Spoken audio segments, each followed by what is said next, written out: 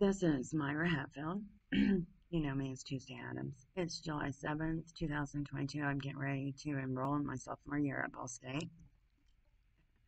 I'm getting ready to meet with my success coach and see what I can do about making my sophomore year better than my freshman year. I did make 9 credits last year. That's pretty good for as many problems as I had with the commissioners and in the city and police with stalking and harassing and theft. Of course, they, didn't want me to go through college because, I didn't lose my kids. They forced me to lose them and to steal my property. I had a $120,000 house in Belleville.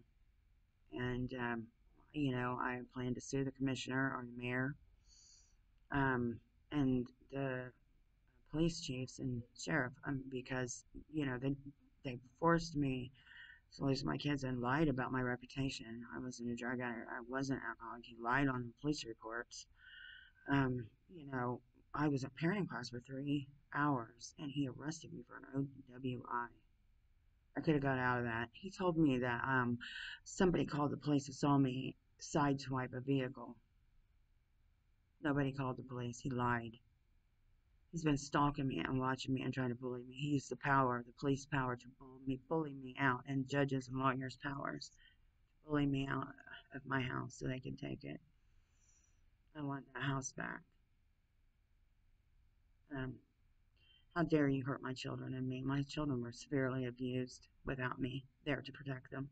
You didn't protect me either. You tried to kill me too.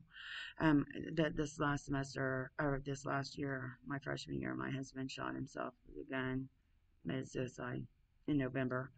That same week, the commissioner towed my vehicle, my RV. Then, in March, right before I got my student loan, because they didn't want to give it to me, because there's a commissioners that do that. That's their circle, and they know better than just to force me to lose my kids and then force me out of college and act like I'm stupid when I'm not.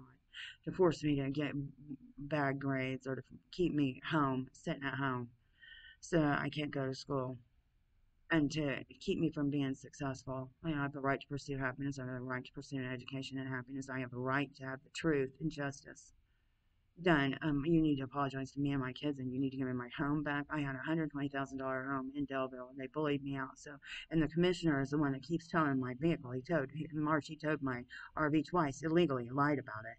So it was abandoned. He knew I lived in it. November, he did it once. I mean, where is it? Where do you expect me to sleep in the tent out in the blizzard cold in my convertible? And they stole my convertible. I never did get it back. But they see every little thing I do. Okay, twice I parked in the wrong place, so they say. Or I was in class for an hour and I got a ticket because I'm there for too long, over an hour. Okay, and then they broke in my storage shed and stole my moped. At the same time in March, they stole my moped, broke in my storage, stole my moped, they stole my convertible, and they stole my RV twice. Towed my RV twice.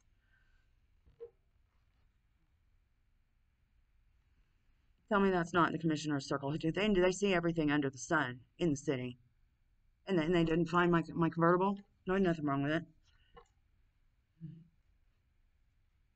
And then I got this new car, this new Trailblazer, but it runs, but it's like I can't take it out of town. That's their fault. These people are controlling my whole life. They forced me into a prostitution. They were trying to force me, and they took my kids away, my home away, and forced me to every vehicle. I think took five cars from me and my driver's license for 10 years, and lied about me on the reports.